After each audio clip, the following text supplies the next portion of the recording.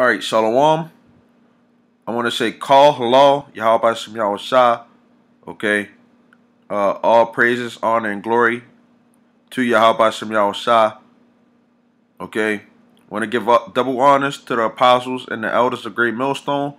And it's a sincere Shalom to all the Akim out here that's doing and pushing the work in truth and in sincerity. Okay, I want to title this lesson, when you first come into the truth, you have a lot of demons on you. Okay? You have to fight Satan. Okay? And it's a battle, because for one, when you first come into the truth, you know, many times brothers are already facing different type of circumstances when they come in, you know, and it's like you're not coming in to something that you're used to.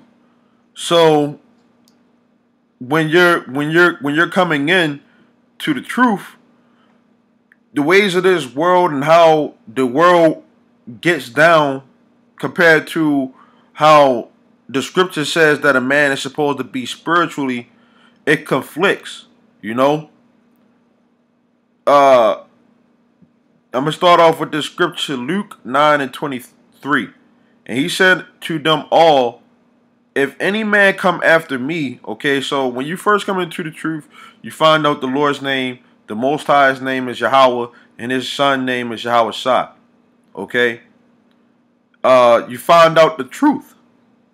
Okay, now that is a major starting point for a person that's first coming into the truth. You have the Lord's name. You found out that you're an Israelite.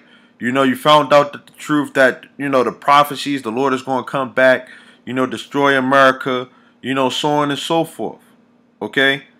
But that's not even taking into the consideration that when you first come into the truth, you still have the world on you.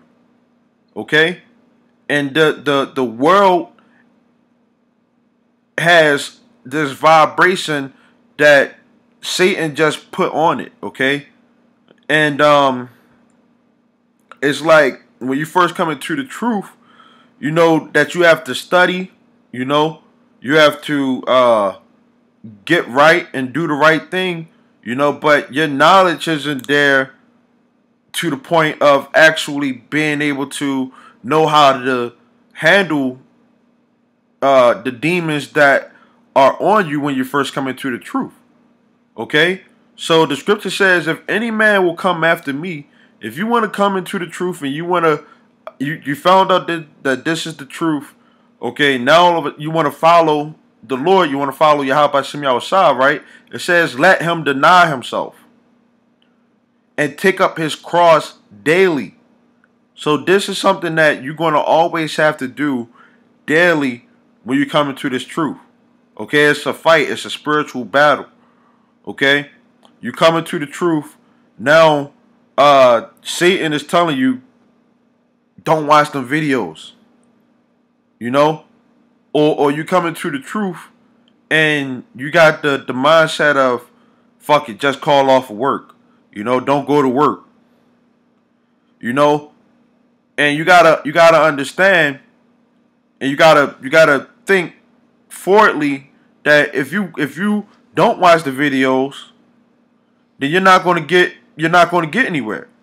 If you call off from work and you have to pay bills, how far is that going to get you? Okay? You even got some women that will sit up there and say, are you watching them videos again? You gotta learn what to do and what not to do. It says, and take up his cross daily and follow me. Okay? Another way of fighting the demons is you could have been a certain man that was in the world. You know, let's say you was a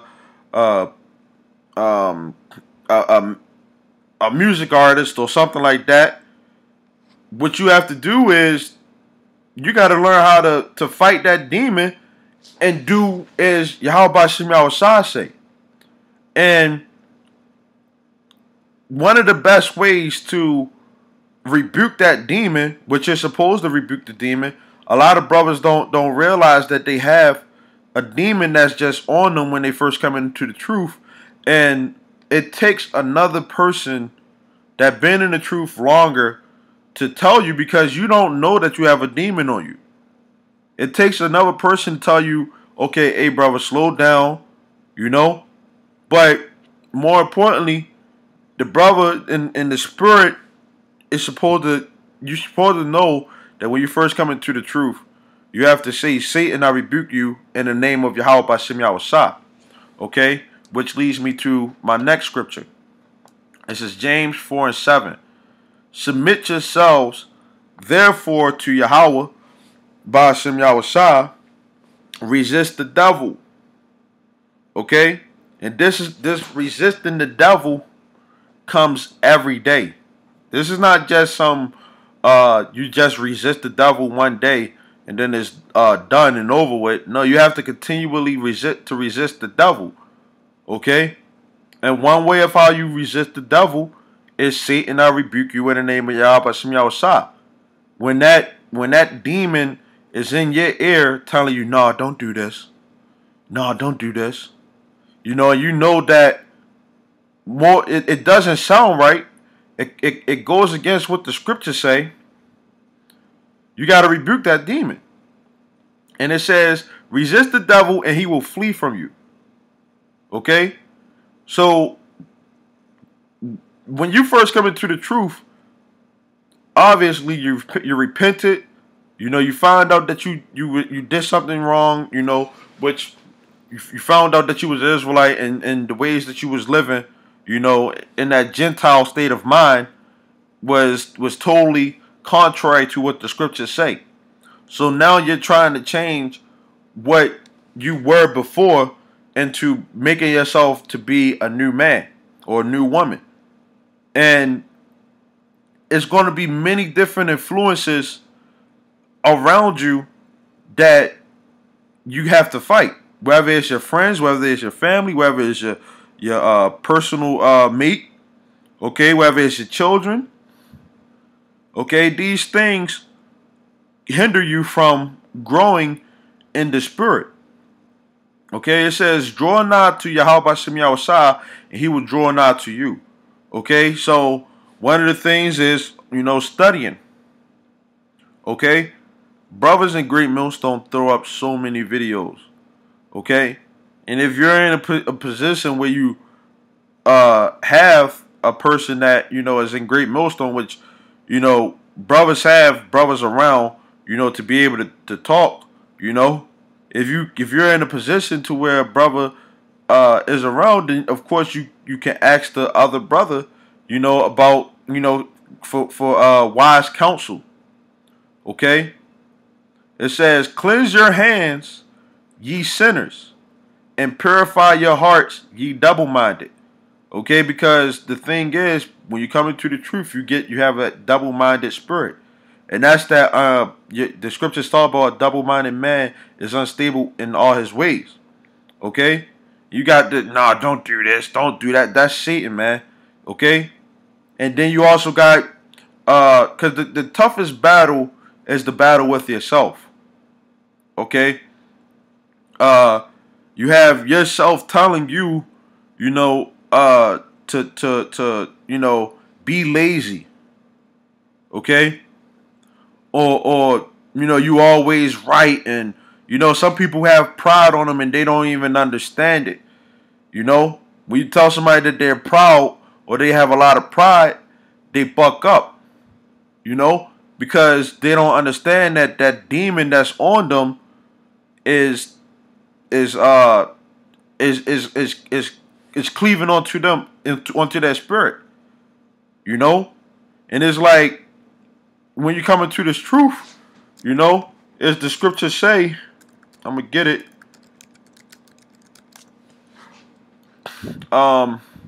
This is Psalm 141:5. Let the righteous smite me. So you're gonna have a brother, okay, that's gonna probably tell you, or most likely tell you, okay, the spirit of the Lord, Yahweh Shem Yahushua, is gonna lead you to what you need to know in order to make yourself a better man of the Lord. Okay? So it says, let the righteous smite me, which that is, I'm going to go to this word smite. Okay? And it's halam in the Hebrew. Okay? And it says to smite, strike, hammer, strike down. Okay? This word is a fire. And this word is going to try you. Okay? The as the scriptures say, gold that is tried in the fire. Okay? So a man of the Lord is supposed to smite you. And I believe it says and it shall be a kindness, and let him reprove me. Okay? We're going to this word reprove.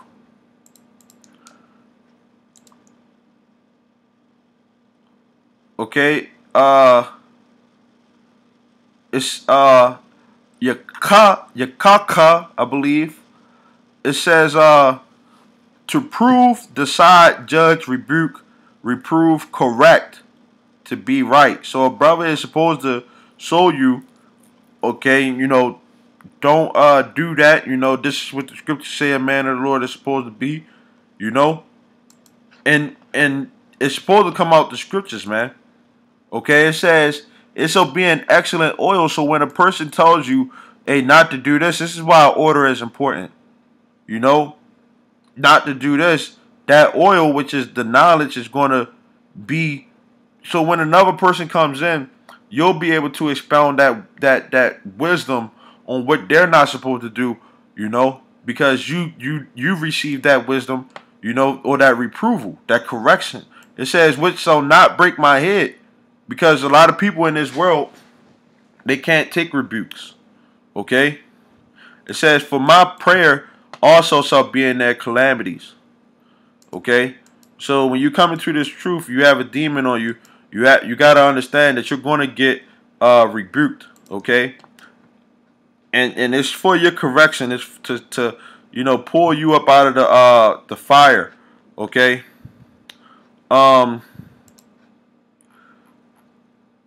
I'm going to get this scripture, James 5:19. Brethren, if any of you do err from the truth and one convert him, let him know that he which converts the sinner from the error of his way so save a soul from death and so hide a multitude of sins.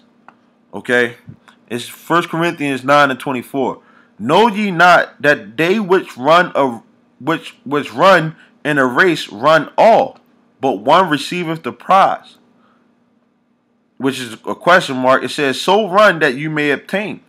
So when you first put your foot to this race, you're not supposed to give up. This is a race. You have to run into the end. So you have to know what you're getting yourself into. And of course, how you going to know what you're getting yourself into? If you first come into the truth and you don't know that you have to rebuke Satan. A lot of people don't know that they have to rebuke Satan. It's not that mystery isn't given to a lot of people. Okay, it says, and every man that strive for the mastery is temperate in all things. So you gotta have self-control, because that's what the spirit of Yahweh Shem Yahushua is trying to give you, self-control. Okay, you don't. Of course, when you come into the truth, you want to be on straight fire. But if you don't put that fire out or calm it down a little bit, you could be a wildfire. And when it's time to take that rebuke, you don't understand that demon. You're just a demon in the truth, man. Because you ain't want to put away that demon that was on you. You didn't fully repent. Okay, you came into this truth thinking that you was totally correct on everything. It says, now they do it to obtain a corruptible crown, but we an incorruptible. Okay, it says, if I therefore so run, not as uncertainly, because we know where you're supposed to know where you're going at when you come into this truth. Where's the finish line? Okay, and we letting y'all know that, hey, we're at the final checkpoint, man. You know, this is the home stretch, man. Okay, it says, "So fight I, not as one that beats the air." Okay, because here go the thing: when you rebuking a demon, you first come into the truth, and you rebuking Satan. To the outside person looking at you, they probably thinking like, "Yo, this guy's crazy. He bugged out his mind." You know, but they don't understand that the labors and things that brothers have to do. You know, when people aren't looking, the labors that we're doing. You know, the correction that we have to take. You know, among in ourselves. So when for us, we're not beating the air. We're not just swinging all wild and crazy like Cuba Gooding Jr. And Boys in the Hood. We know what we swinging at. Okay, this is a fight, man, and we're fighting against these spiritual demons. It says, "But I keep under my body and bring it into subjection."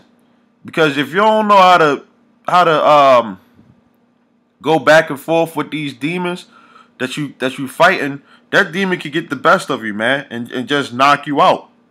It says, "Lest that by any means, when I have preached to others, I myself should be a castaway." And you have a lot of people that are castaways. Okay, why? Because it's prophecy. It's 1 Timothy 4:1 that now the Spirit speaketh expressly that in the latter times some shall depart from the faith, giving heed to seducing spirits. Okay, and that's them spirits that are on that person, man. Okay, them spirits that are out there in this world. Okay, that are set up to come against you, and these are people who come into this truth and they don't know how to fight these demons, man. Or you might have been a person that been fighting demons your whole time in the truth, but now all of a sudden a newer demon, a stronger demon just comes and just takes you out of the way. And most often them stronger demons end up being the most silliest demons, period, man. You sit up there when you see somebody get overtaken by a lot of these demons. You sit up there and look like, how the heck somebody get caught up over that? That demon. But that's because a lot of people don't have the faith. Okay, a lot of different brothers have different proportions of faith. Okay, what trips one brother up that might not trip you up, you might get tripped up over something else, man. Okay? It says, "And doctrines of devils, speaking lies and hypocrisy, having their conscience seared with a hot iron." And when it's time to try to talk to these people about, hey, don't do this and don't do that, see, their conscience is already seared with a hot iron. Okay? And we can't get that demon up off of them, because they knew the truth and they didn't do what they were supposed to. Okay? This is Hebrews 12:1. "Wherefore, seeing we are also compassed about with so great a cloud of witnesses." Okay, because when you come into this truth, you have a lot of people, that are going to be looking at you. You have angels that are fighting for you. Okay, it's a lot of people, that are looking at you that you don't even know that are looking at you to check and see whether you're going to stay in the truth or fall out. It says, "Let us lay aside every weight." Okay, the weight of the world and the weight of this truth. Okay, but you gotta have that balance, man. It says, "In the sin which doth so easily beset us, and let us run with patience the race that is set before us." Okay, now we know that this truth is a race. It's a marathon, man. You can't just come out into this truth. You can't even go into a marathon and just do a full out sprint, because you're gonna fall out, man. But then you can't be coming into the marathon just jogging and acting, jogging slowly. because you ain't gonna finish. This is something that you have to pace yourself, man. Okay? You have to pace yourself. You have to fight that demon. Okay? You have to grow into this thing. You can't just come into this truth and expect to get it all in one final swoop, man. Okay? When you come into this truth, first off, this truth is too deep and too vast to just break down to anybody in just one day. Okay? This takes time to actually be in and grow. That's the difference when you look at the apostles and the elders. They've been fighting for a minute, man. Okay? And they understand it.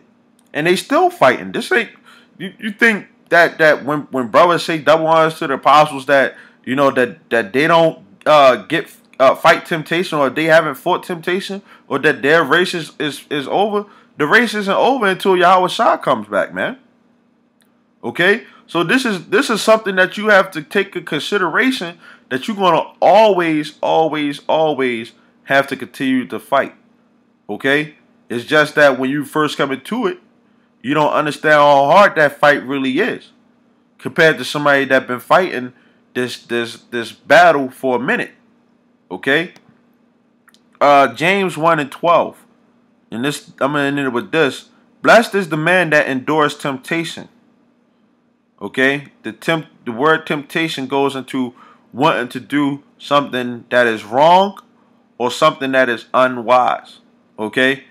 And how do you know what's wise or what's foolish if you don't understand and get that understanding of what's wise and what's foolish? Okay?